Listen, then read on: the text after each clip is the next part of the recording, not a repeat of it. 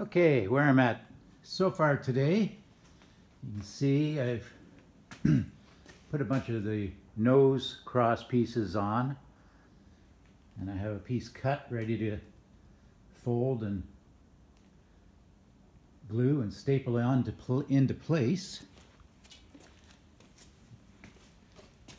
It's going to go in between the bottom, I guess they're 1x2s, actually full 1x1.5 cross pieces. It'll slip in there, and then after I test fit it anyway.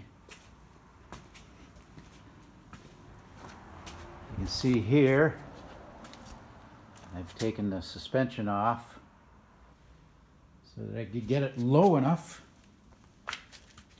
to get it out this 7-foot door.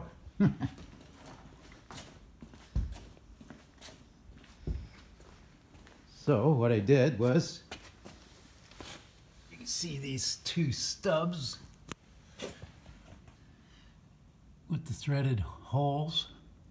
Actually, that's a nut, grade 8 nut welded in behind. That's two of the mounts for the suspension. The other two are further in, of course. And I've supported it with about 3 5/8 inch of wood screwed together. And this will make the skid that I'll slide it out of the garage with. I'll probably put a little cross piece in here just so a trailer can't slip off the skid as I'm towing it. The garage has a polished finish, so shouldn't be too bad. The plan is to get the nose and one more sheet on today. And this side I already have them on. This is a temporary brace. That's where the door goes. And of course this 2x4 is a temporary brace just to hold the wall straight. I'm hoping that once I fold up the nose and glue it in place, I won't have much worries about keeping this thing square after that, provided I get the first one on nice and square.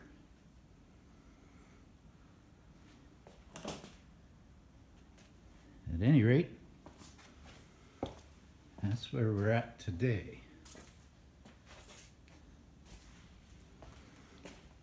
I have another ladder like that. I gotta get it in so I can work on both sides at once without moving my ladder around all the time. Once I get done down to there, I'm going to make the wheel arch, line it all with aluminum, but that won't be till tomorrow if I'm lucky. All right. Thanks for watching.